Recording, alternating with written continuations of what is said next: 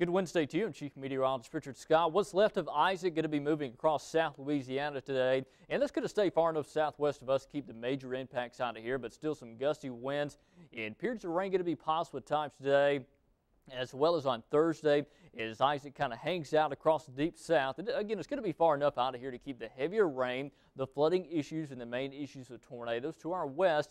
I can't rule out an isolated tornado or two today or on Thursday. Now, as we go into the day on Friday, the low pressure weakens enough and lifts out of here, and the chance of rain starts to drop by Friday, Saturday, and Sunday. So the weekend plans looking, I think, mostly dry.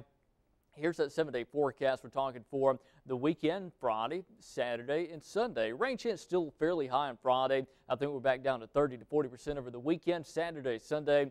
And more sun means it's going to get hotter this time of the year, back around 90 over the weekend. And early next week, lows remain in the lower 70s.